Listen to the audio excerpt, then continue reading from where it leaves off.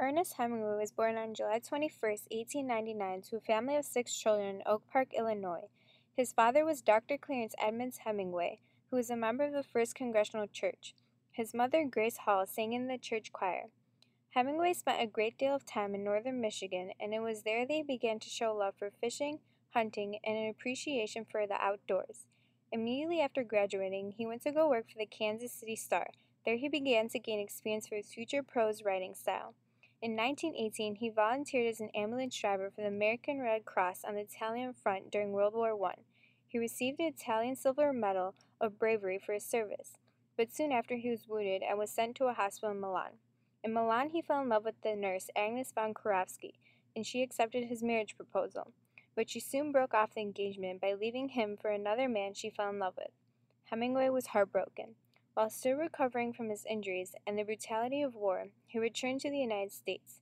It was in Chicago they met his first wife, Hadley Richardson. They soon married and moved to Paris. In Paris, he met Gertrude Stein and became part of the Lost Generation. Stein became his mentor, and he met many influential writers and artists from his generation, like F. Scott Fitzgerald, Ezra Pound, Pablo Picasso, and James Joyce.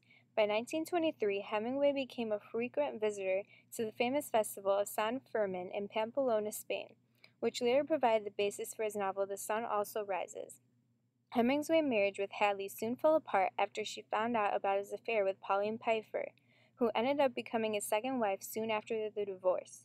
The couple decided to move to Key West, Florida, and this is where Hemingway spent most of his life writing his most famous works. In the 1930s, when Hemingway was not writing, he spent a lot of time traveling, like big game hunting in Africa, bullfighting in Spain, and deep-sea fishing in Florida.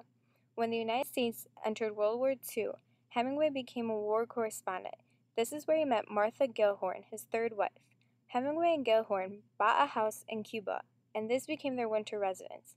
Towards the end of World War II, he met his final wife, Mary Welsh, who he married soon after his divorce from Gellhorn.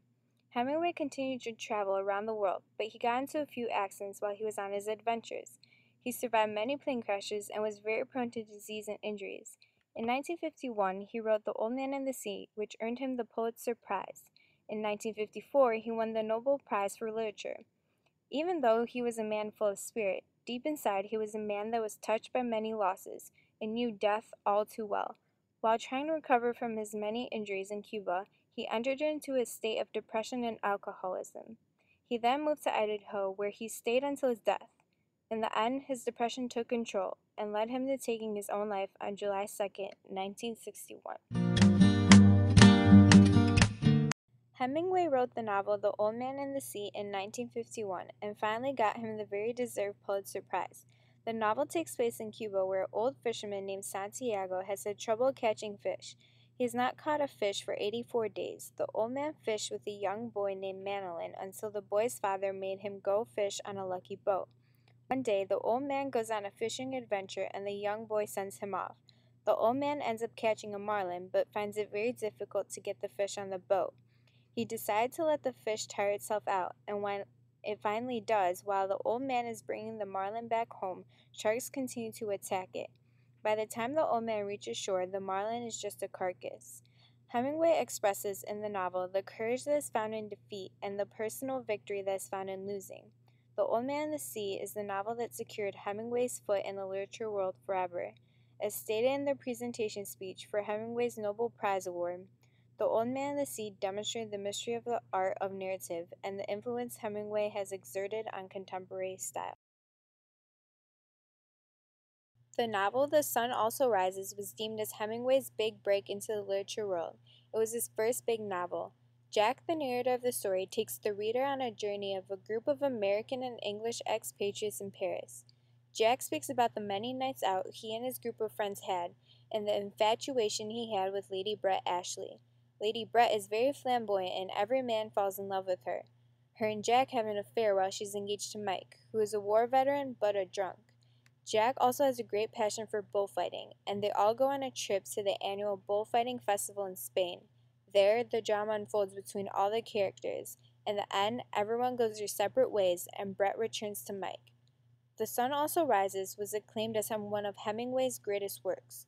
This novel outlines the post-World War I generation, better known as the Lost Generation. The unknown love, lack of aspirations in society, and the effect of women on men.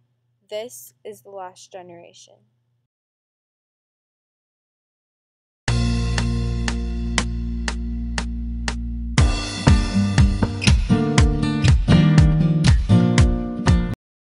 Hemingway was a man full of spirit, but after his father committed suicide, being in war, witnessing innocent men die around him, it eternally changed him. He was a strong advocate against war. As he once said, "I know war as few other men now living know it, and nothing to me is more revolting. I have long advocated its complete abolition, as its very destructiveness on both friend and foe has rendered it useless as a method of settling international disputes." His writing style is characterized by economy and influenced 20th century fiction. Ernest Hemingway changed American literature.